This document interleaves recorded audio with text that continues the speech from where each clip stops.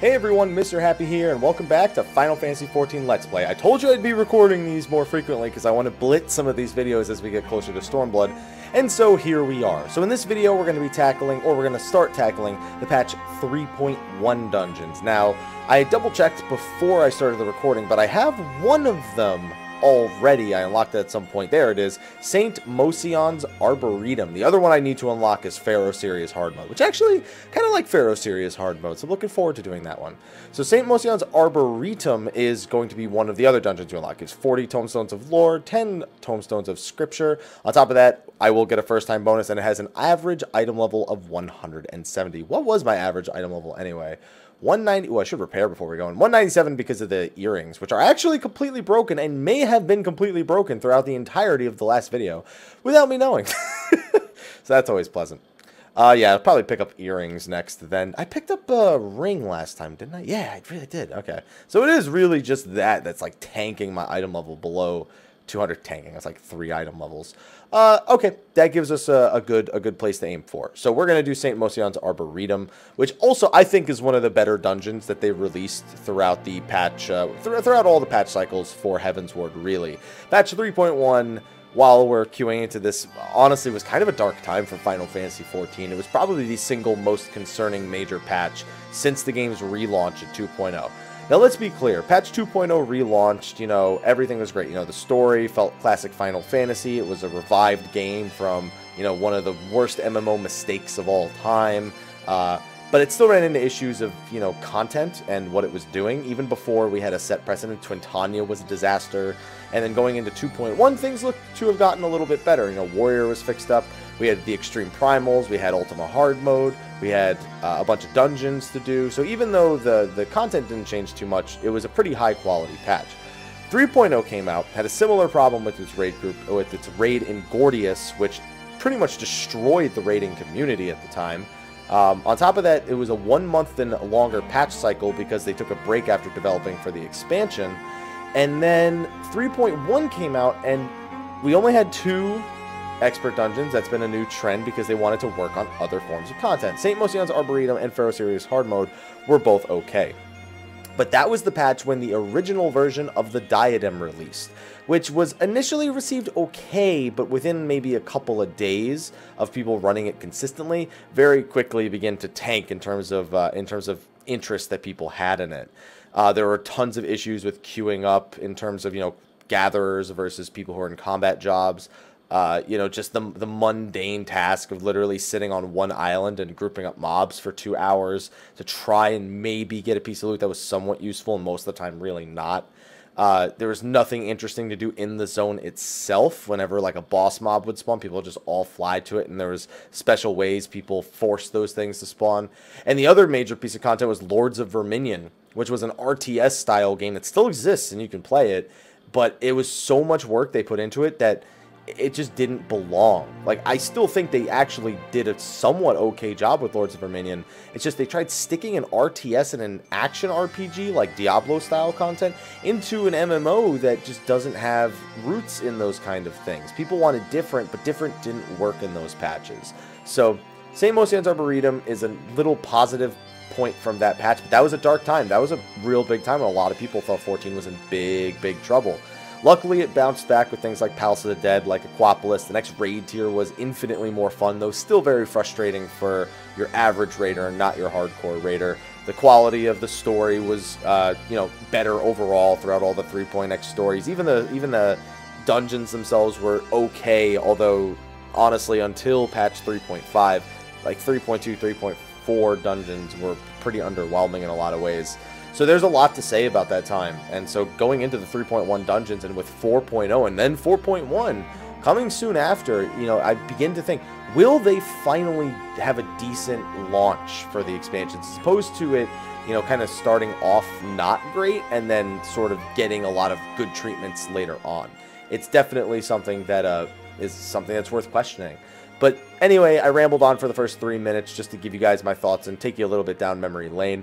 I'm going to wait for this to pop, and then when it does, I'll be back. Alright, so let me explain something real quick since you cut away. Last time you saw me, I said, hey guys, when I get the queue, I'll cut back to the video. So let me tell you what actually happened, and I'm just jumping right into this because I've got the dungeon right here. So I got the queue. It took about 15 minutes, and I had pressed stop to record because I was like, I don't want just 15 minutes of extra footage on my computer, so I'll press stop record, and I'll press start record when I start the dungeon again. Guess what I didn't do when I got into the dungeon? That's right, I forgot to press start record. And you know what? And of course, then now this is already happening. And you know what? It was probably the best possible dungeon to showcase St. Mocianne's Arboretum. We had a tank that used a very unique and very efficient strat on one of the large pulls that you can do in there that's very specific to St. Mocianne's Arboretum. And it was just an overall good run. We had some slow pulls, we had some large pulls. And I don't think in any way this pull can possibly replicate the effect of this. In fact, it looks like it's actually going to be a pretty slow run overall. Looks like we're going to have a new tank, which is actually perfectly okay with me because I will get to showcase some of these, some of those mechanics then possibly. But we'll see because he's sprinting off immediately. So we'll see what actually ends up happening. So it's tomorrow, by the way.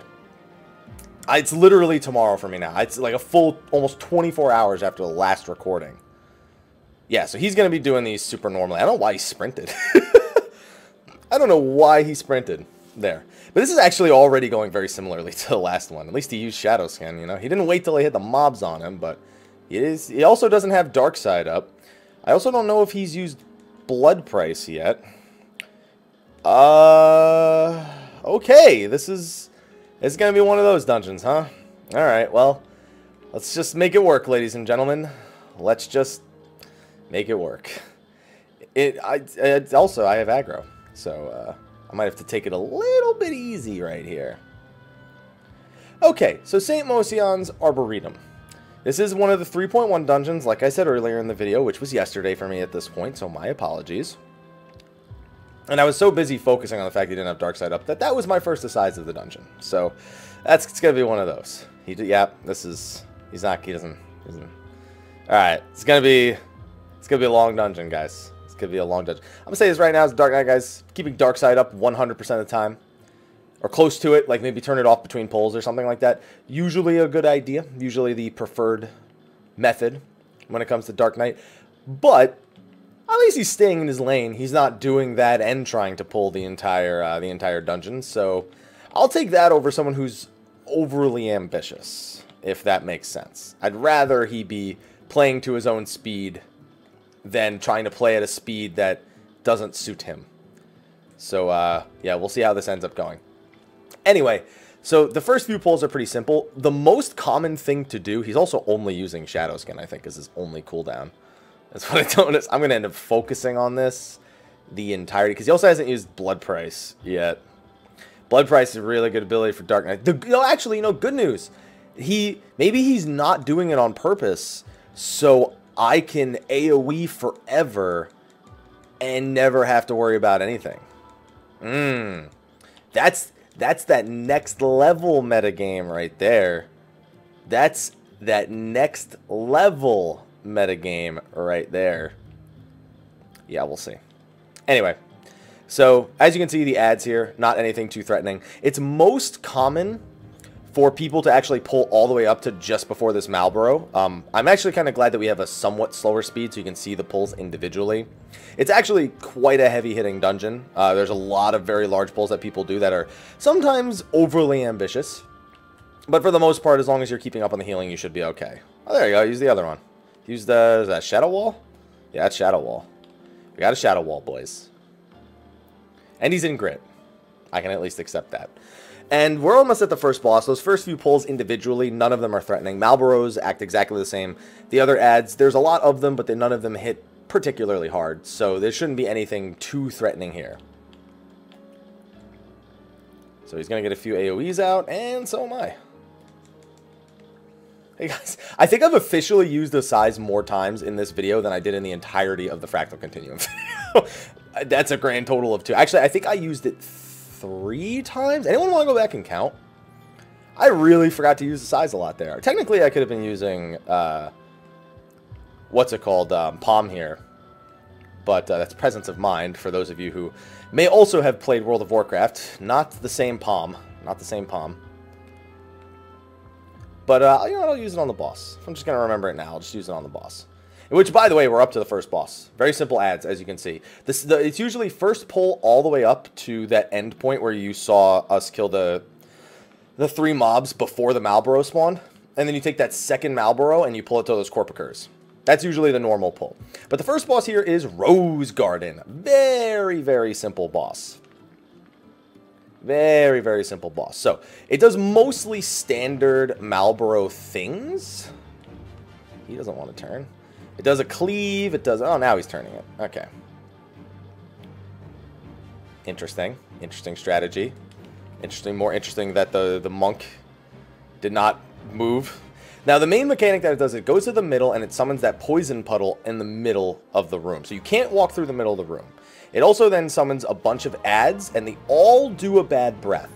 Now, all the adds bad breath will actually just keep going. Like, so you don't want to walk in front of it. However, as you can see, the boss himself is actually rotating. And as you can also see, the tank just did not move at all.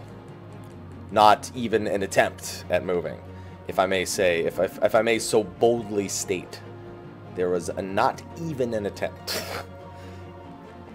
Now, after that first set, you're going to get these rose hip spawns. These you're going to want to kill. If you do not kill them, they will explode, and it does quite a bit of damage. I think I might be the only one actually attempting to kill them. I don't think anybody else has made an attempt to actually kill the rose hips. There's still, I think, one alive. There we go. I think we're good now. He also does room-wide AoE. Again, nothing too threatening. And now he's going to go back to the middle of the room. He's going to summon the adds again, and he's going to do the breath again. The only difference is now he's going to summon rose hips as well. So while he's rotating, you got to kill the rose hips. It's not bad. Obviously, there's going to be those rose hips that are kind of in like super inconvenient spots, like that rose hip where that guy got completely demolished. That being said, there's really no damage here. If there's ever a point for you to kind of practice stance dancing, even if it's just something very minor, this is not a bad spot to start trying to practice it. Jesus Christ. I think, by the way, he rotates based on damage dealt to him, and he stops rotating when you've dealt enough damage.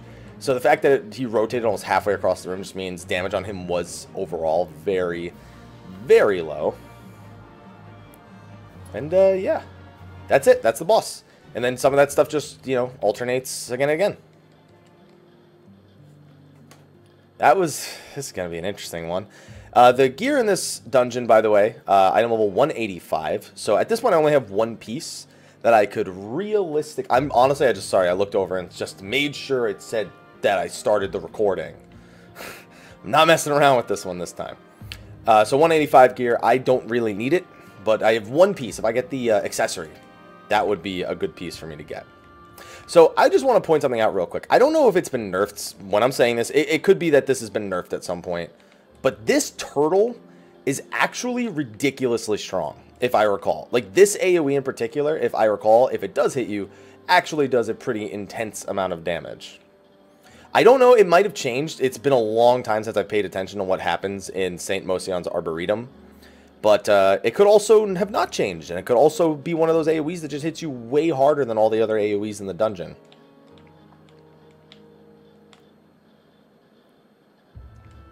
Alright. Now, you're probably wondering right now why I haven't recommended he do stuff. You know what? There are situations where I think, you know, I can win it. I can win the conversation. I'm feeling like this is not a conversation that if I start it, it ends well. So, I'm just going to put on my carry pan. And this is something I've recommended throughout the series.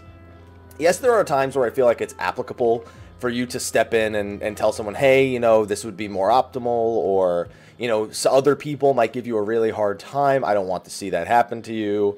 I'd rather, you know, tell you that this is kind of how most people expect it to be done, and that is, you know, a more optimal way of doing it. I feel like this isn't one of those situations. I feel like what I'm seeing here is not one of those cases where it'll go through, you know. The problem is if nobody tells you that you're making a mistake, then, you know, you'll keep thinking what you're doing is okay. So there's really no best way to handle this situation. I'm just going to put on my carry pants and let somebody else be in charge of eventually helping this guy to get through his bearings on Dark Knight. It is also returning player status, so I'm wondering if he played Dark Knight. So I'm wondering why he sprinted there. That's my biggest, like, why is he sprinting there? And then it could be a bot. Do you think it's a bot? You think it's a bot? Could it be a bot? I don't know. So the way that he handled the first boss, once he picked a spot after he moved the first time, he did not move the entire remainder of that instance. I'm almost curious if I put him in a situation and he just keeps sprinting. I think this might be a bot. Because it seems like when he runs up to an enemy, I don't know though, because when he runs up to one enemy, he very clearly acts differently the way he runs up to multiple enemies. Like it seems like there's some degree of automation here, you know?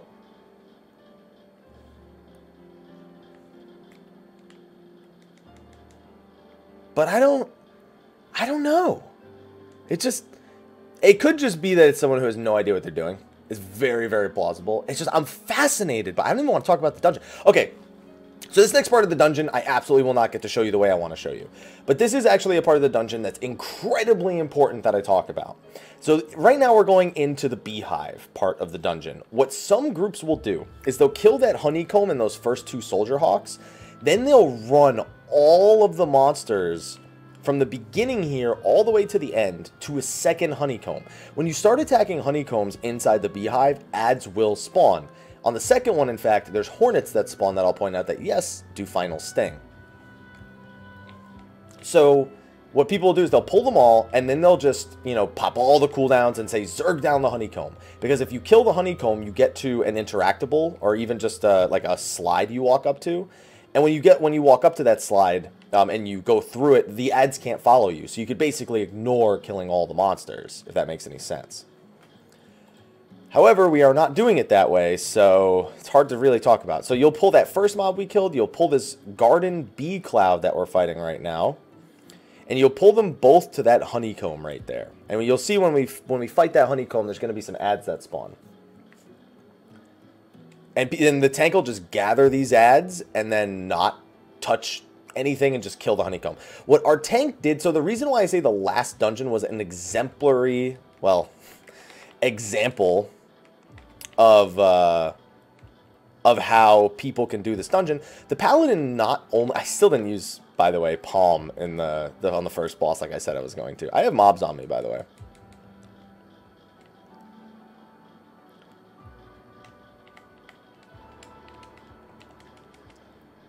Scared. So what people do is they'll kill the honeycomb and then they'll just run through. I don't think that's what they want to do. It's like we did it, but that's not actually what people are doing. So you see all these ads, you'll just straight up ignore these and go to the boss room is what the most common strategy is. That's not what's happening right now. So I'm just going to help kill these ads. Now keep in mind those Orn Hornets. Oh, they do that. They do that. Whew. See this episode? I remembered where the benediction was. I remembered where the benediction was. So we ended up doing it correctly and then killing all the ads afterwards anyway, which is very unusual, but you still kind of got to see what the idea was behind it. Why you kill the honeycomb, you slide down this slide, and you go to the boss room, and then you don't have to kill any of the ads. And now I don't have... And now I don't have palm because I used it in that last scenario. Now this second boss, the Queen Hawk, we'll probably actually get to see a fair amount of the mechanics. I hope. I'm really confused by the actions I'm seeing right now. I'm very, very confused. I'm even more confused now. So what she'll do is she'll summon these, you know, Night Hawks around the outside. Now in phase 1 she summons 4 of them, and they'll shoot these spindles at us. That's mechanic number 1. She's also doing these pheromone leaks, which do AoE damage. Again, not too big of a deal. Now, the thing that she'll do is an ability called Assail, I think? Yeah. So when she does Assail, she's going to pick a target, and the ads, you can see it's the monk in this case, sorry, it's the dragoon, and they'll all just start spamming line AoEs in their direction. Now it picked me, so now they're going to start doing that in my direction. And then you just kind of just slightly dodge them all. And then the boss herself does these AoEs that just leave poison puddles behind. And when she gets to about 50%, she'll do a Veil. And she's going to summon all 4 of these Nighthawks to the middle of the room, make her invincible, and start spamming AoEs. Your goal is to just kill these Nighthawks as quickly as possible. See what I mean? Like, I have to assume that there's something going on here. Like, unleash on the one target, you know. Ignoring the ads. He went into them eventually, but, you know, I have to assume something's going on. So now in phase 2, there's 8 of the ads. The first attack she'll use is Ally. What Ally does is they go into huddles of 4 and then shoot an AoE clear through the middle of the room. Line AoE. And as you can see, it doesn't do a lot of damage. They ate both of the AoEs and it didn't even do a lot. So, not all that bad. What is the Dragoon doing? Ah, you can go back in, dude. Look at your health. You fine, man. You fine. Then they'll start doing this sharp spindle thing, except now there's twice as many of them. So the damage is a little bit higher. She's going to do Assail again. After this Assail, she'll actually do another one of those, that other type of AoE. And also, there's now 8 AoEs to be dodging here. They also don't do a lot of damage, as you can see. And then she'll do, I think she does another Ally? I think she'll die, yeah. She'll die before she gets to do it. If your DPS is really low, yeah, she started casting it there. She'll do Ally again. She'll just keep repeating them back and forth until it ends.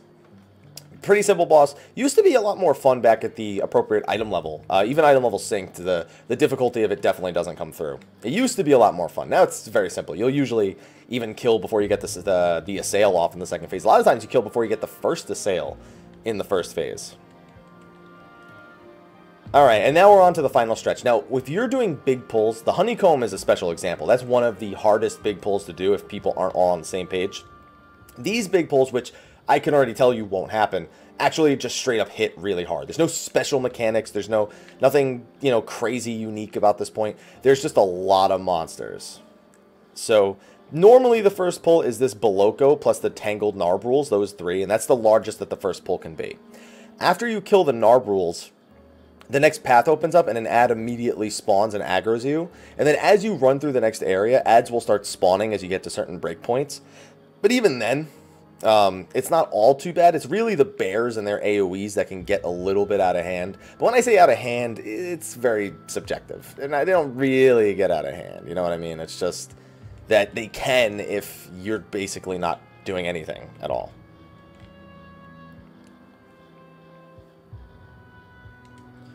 Alright, so we're going to kill these Narbrules, and then that little path over there on the right is going to open up. I could probably use my palm on the next pull. I'll still have it for the boss.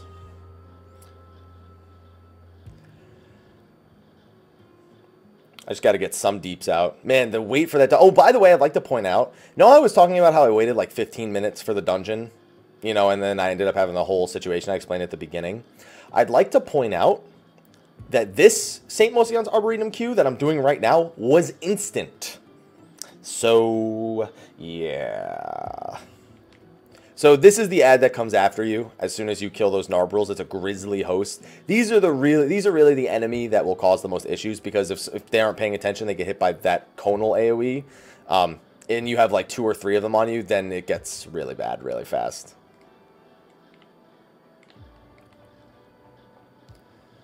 I'm really glad to have the stun skin. Not the shadow skin in this case, but the stun skin. The Boloko also hits pretty hard, but the... by these aren't Narbrules. You know, I actually call them this all the time. They're Narbrois. Or Narbruis. I don't know. Something like that. They're a weird name. That's all I can really tell you. Now, if you actually take a few steps forward, you see those 2 kind of domes that are made of the branches? Those 2 Grizzly Hosts will actually come out. It's very often. Why is Grit off? So you're not using Dark Side, so why is Grit off?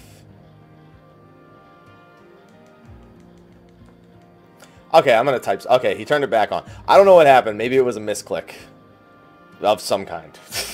I'm going to assume it was a misclick of some kind. He also lost aggro and was taking a ton of damage there. I was actually about to type, your Grit and Dark Side fell off.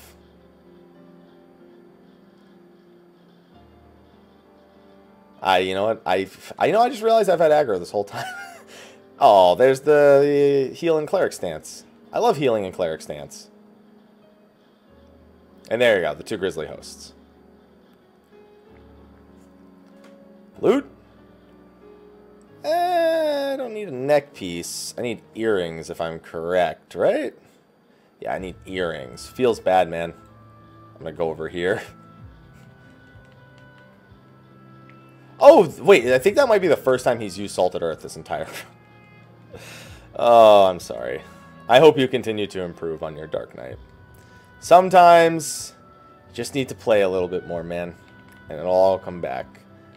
I really have been, like, not even pressing certain buttons just because I've been staring at the light party bar this entire time.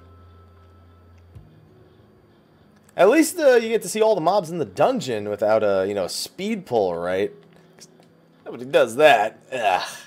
And by the way, we're one pull away from the last boss. Some groups will take it all the way to the end right here, and then they'll fight all the mobs at once. But it's also more normal to just grab those grizzly hosts. The more groups I see grab the grizzly hosts, and then they stop and then they take care of these three on their own. Because the damage, especially when item level synced, gets a little bit overbearing for a lot of the duty finders. So that's usually the limit with which you'll see people perform. Did you just move out of my bubble? No! Get back in it. I don't care if you gotta reposition the boss, the enemies, not even bosses. Get back in my goddamn bubble. I am not amused. Well, at least I got a first time bonus, right? I got the first time bonus from my own dungeon, and now I get it again. Whee! Hey, you know what? Despite the issues with this, you know, it's been a smooth dungeon at the very least. I can definitely say for certain that it's been a smooth dungeon.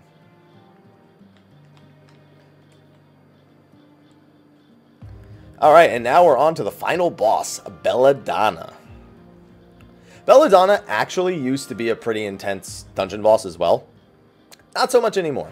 Quite a few mechanics, actually, but still a pretty simple fight overall. In fact, this is actually a fight where they showed us it in the trailer for patch 3.1, and there were some extra mechanics in there that aren't present here in the actual normal fight. But there are still a lot of mechanics, and the longer the fight goes, the more mechanics you'll get. Why is your grid off? What? Huh?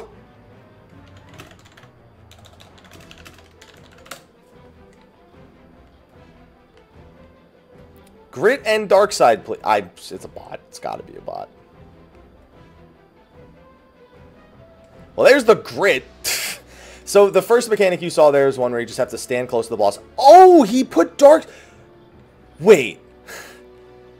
Okay, apparently if I had asked for dark side all that time ago, I would have put on. So the first mechanic there you saw, you just have to get close to him. Now this is the main mechanic. These little ads right here, you cannot kill them.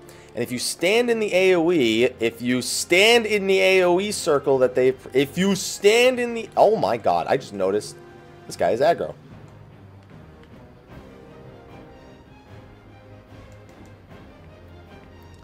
Alright. No, don't worry, I got you. We could 3-man this. I've done it before. Just stop moving around. Just stop moving around.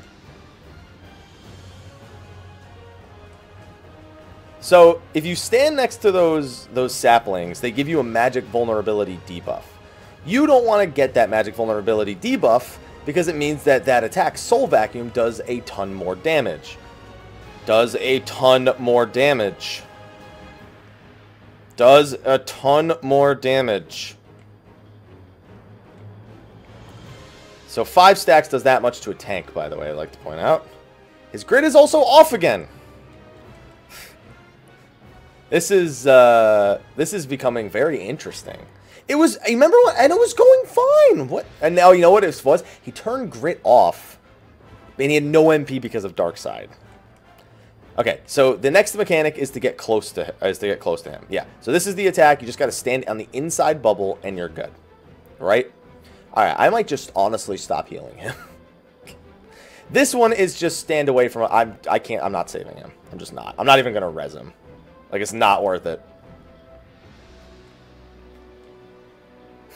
I mean, I don't like to exercise that kind of thing, but it's actually a waste of my MP to heal someone who's at 10 stacks like that when I could just keep the I could just keep this person alive, and we'll be way better off. So now you can see how much damage you take when you have 10 stacks, by the way. Now, I'm going to get to see a mechanic. I haven't seen this next mechanic in ages. There's one more mechanic that I literally haven't seen, and it's the Lily of the Saint. You have to kill these things before they finish casting Decay, or it's really bad. You also got to avoid getting hit by this attack by the boss, the one where you have to look away. If you don't kill them before they finish casting Decay, it's really, really bad. So you definitely don't want that. Oh, he's gonna... Nah, he's fine. And then Soul Vacuum. I know we're all standing in front of the boss. Generally not the strategy you go for, but you know what? I'll take it.